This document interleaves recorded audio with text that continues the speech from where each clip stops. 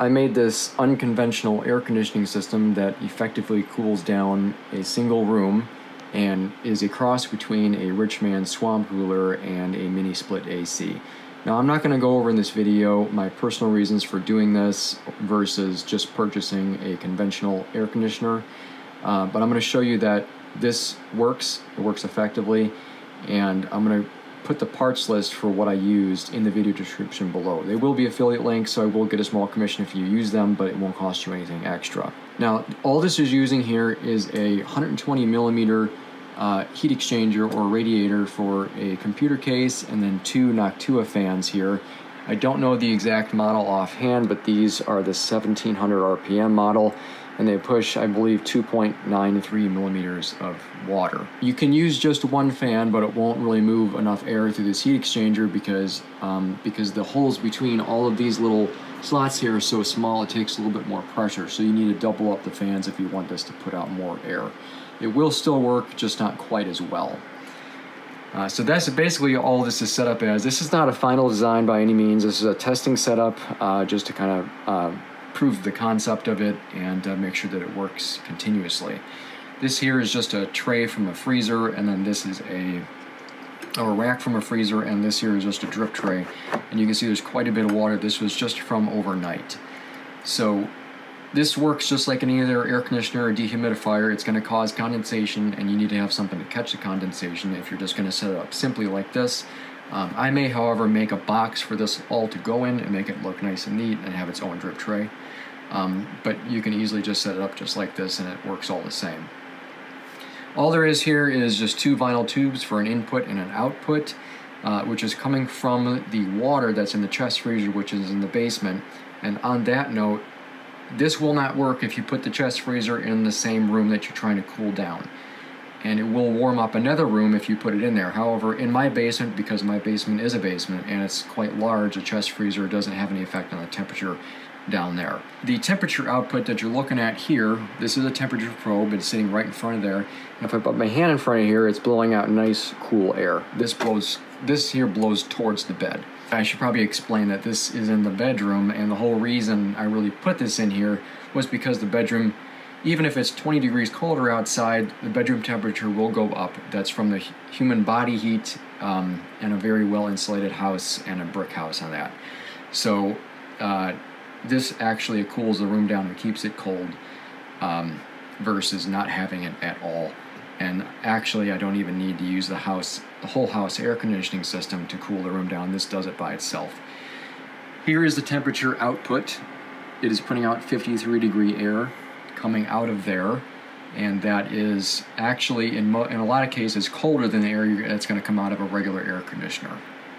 So now I'll show you the temperature in the bedroom. Here is the temperature of the bedroom currently. It's 72 degrees. The lowest temperature overnight was 71 in the bedroom.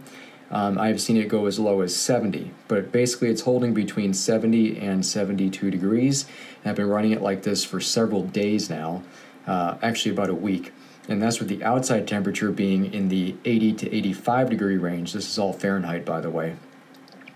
And the temperatures at night are roughly between 60 and 70, mostly 70 degrees during the night.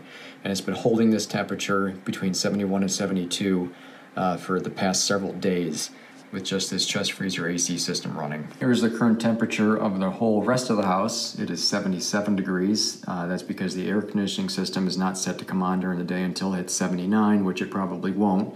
But that's just showing that the rest of the house is significantly warmer than the bedroom that the chest freezer AC system is keeping cool. I'm now down in the basement, which is almost directly underneath the bedroom. The two vinyl lines, those are 1/4 inch by the way, they come down through this insulated tubing, and this is just 1/2 inch copper pipe insulation.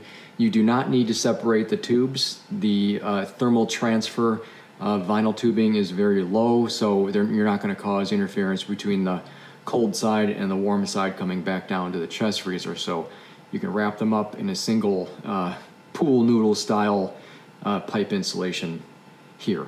So it comes down, and then it goes down right into the chest freezer here, which is a 5 cubic foot chest freezer.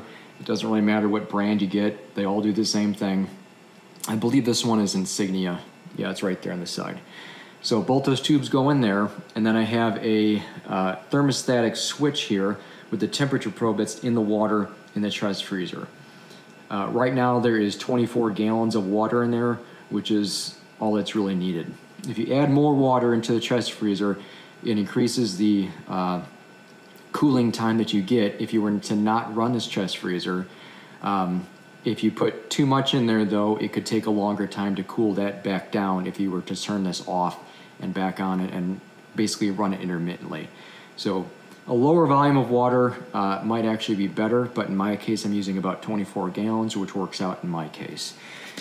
So over here right now you can see the temperature is set at, well, it's not set, but this is the temperature of the water in the chest freezer currently. It's 46.4 degrees, 0.5, and it keeps changing. Now, it has been holding this temperature for the past several days. It is not going up or going down except by tenths of a degree.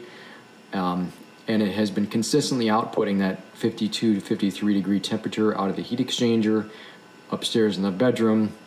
And the room, as I said, has been maintaining a temperature of around 71, 72 degrees every single day and all night, basically 24/7. So this whole setup is basically running in equilibrium, which means that it can run continuously without the chest freezer becoming overburdened, and is able to keep up with keeping the water cool. If you change one thing, such as make it a larger heat exchanger, a more stronger fan, anything like that, you're going to deplete the capabilities of the system and you won't be able to run it continuously. I'd also like to say that if you do decide to do something like this and use a chest freezer, and you put it in a warm room, like another room, or if it's running in a garage or something like that, where it's going to be a warmer environment, you would not want to run a chest freezer continuously. Even though a chest freezer or refrigerator are all essentially have the exact same components as an air conditioner, they aren't really meant to run on a continuous basis. In my case, this is sitting in a nice cool basement, and it is not having any issues with overheating. It has not shut off once since I started testing it. Now, originally, my intentions for this was to use this as I'm calling it cold battery, even though I understand that when it comes to energy, it's actually the opposite of that. You know, when you're cooling water down, you're basically removing energy from it, and when it's warming back up, you're putting energy back into it. So when I say cold battery, I'm saying I'm creating something that's cold, storing the cold, which is what the chest freezer does, and then using it later. So basically what's happening is there's just a little thin piece of insulation on the top here which keeps this covered. All this is really doing is providing a little bit of insulation for the temperatures inside here, although because it is a deep freezer, it can probably be fine without covering it, but water will evaporate. So mainly this is for evaporation and a little bit of extra insulation. But down inside here, it's very simple. That's 1/4-inch vinyl tubing, has a backflow preventer or check valve on it. That's the input for the transfer pump. It is getting sucked up through there into the tube through the transfer pump, and then goes upstairs, goes through the heat exchanger, and then comes right back down into here. It is sucking it up from the bottom because that's where the colder temperatures are going to be, and then it expels it up here at the top where the warmer temperatures are going to be, and is going to create a natural kind of flow in this system. And I can feel that the air temperature inside here is very cold, although as I've said, if you were to leave this open, it would still be cooling the water down and you wouldn't be losing a whole lot. It wouldn't be warming the water up much at all. As I've said, this is mainly just for a vapor barrier for the most part. Although it probably does add a little bit of extra efficiency, but it's not by much. So that's all that's really going on inside here. And I just use this rack to kind of hold the lines over to the one side where I cut out the slot in this. That's all that's doing. This is the 12-volt pump here. It is external of the chest freezer. Now, obviously, you can get something like an aquarium pump and just put it directly in the chest freezer without using a check valve. But I wouldn't recommend doing that because that's going to warm up the water in the chest freezer. It's going to reduce the efficiency. So it's better to keep it external where the heat here is expelled within the air and not transferred into the fluid pumping through the tubing. Before I forget, the whole purpose of this thermostatically controlled switch is so that the water in the chest freezer never freezes. Now, you could put some sort of a fluid in here or add something to it to keep it from freezing. I do not recommend doing that because water is one of the best liquids on the planet for transferring thermal energy. It does it quick. If you were to put something in here like alcohol, it's going to be significantly less as far as its capabilities goes of transferring heat. And in other words, if you put a different fluid in here, such as like an antifreeze, and it pumps it through the heat exchanger upstairs in the bedroom, it's not going to pump out quite as cold of air through there because it's not going to be able to transfer that heat energy back into the fluid as quickly as it's moving through it. Water is the best thing to use. If you decide to go with something different, that's up to you. It might work in your case, but I recommend just using water, keep it simple. And because of that, this here needs to be set so that it will turn the chest freezer off when it hits 32 degrees so the water doesn't freeze solid. You could probably make it colder that's the whole point of it, is what I was talking about. If you want to use something that will stop it from freezing so you can cool it down colder and then pump colder fluid through it, you could do that. You're going to run into some issues though if you do that. The colder temperature fluid you pump through the heat exchanger in the room you're trying to cool down, the more condensation you're going to have built up in that heat exchanger, and it could clog up the little holes that go through it. So I have this set to turn off at 32 degrees and then come back on when it hits 45 degrees. And as I was saying before, since I called this a cold battery, basically it takes around anywhere from 6 to 10 hours to cool down to 32 degrees, the 24 gallons that are held in this chest freezer. So what I would do is this would run during the day, and then at night I would turn the pump and the fans on to use the cold water that's in there. This chest freezer will store cold water for several days. If it goes down at 32 degrees, it will hold that temperature for about 2 days at 32, 33 degrees, and then for several days after that, it will still keep it below 40 degrees.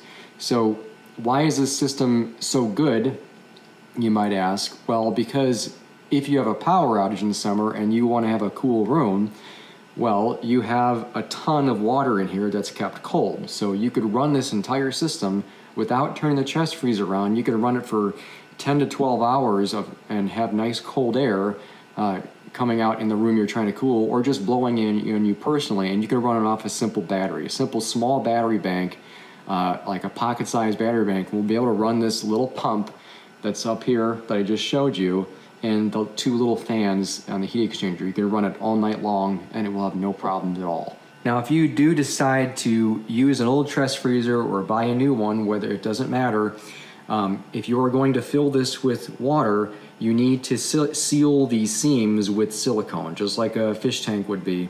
So there's a drain down there and there's a plug on the inside. You need to seal that with silicone, and the aluminum sheet on the inside will have these seams, and you need to make sure you put an ample amount of silicone on those seams inside there. You could not really see it in there through the water too well, but I really recommend doing that. It's not even just a recommendation. You have to do that, because what will end up happening is water will get in there. Even though this has a tub in it that's basically waterproof, the water will get behind the aluminum sheeting, and it will basically ruin the insulation between that and the condenser coils, which are inside the walls here on the outside. So it will ruin your chest freezer if you don't seal it with silicone. So as I've shown here in this video, this little tiny 120 millimeter PC desktop heat exchanger and 12 volt fans and chest freezer setup with a pump is capable of cooling an entire room down and keeping it cool even in summer temperatures, and it has no problem doing it. This is pumping out nice cool air here. It pumps it right over towards the bed. It's very nice and cool to sleep in at night. There is one thing I want to leave here in this video, and that is, do not pump a supercooled fluid through the heat exchanger. And I'm going to talk about why that is in just a second here. What I mean by supercooled fluid is taking something like windshield washer fluid, an alcohol solution, or something like an antifreeze, and putting that chest freezer, and then letting that chest freezer get down to its maximum cold temperature, which could be -10, -20 degrees, something like that. What will end up happening is if you pump that supercooled fluid up through this heat exchanger, it's not only going to have an issue with a ton of condensation after it warms back up a little bit, it's also going to have an issue with it freezing. So what's going to end up happening is it's going to pump through here is going to make this so cold that it's going to form ice on it. And then the ice will clog up these little holes that the airflow needs to go through. And you will have no airflow whatsoever. So it's not going to help anything by having a supercooled fluid. It might be okay if you pump, say, something like maybe 25 degree temperature fluid max if you pump it through here, but even then you're probably still going to get a little bit of icing on it. I wouldn't recommend doing that. So do not do that, and definitely do not put a salt solution in the water, because that is going to corrode the aluminum shell inside. So there's not a whole lot else to talk about other than this works, and as I said, all the parts that I've used here will be in the video description below. So thanks for watching, hope that helps.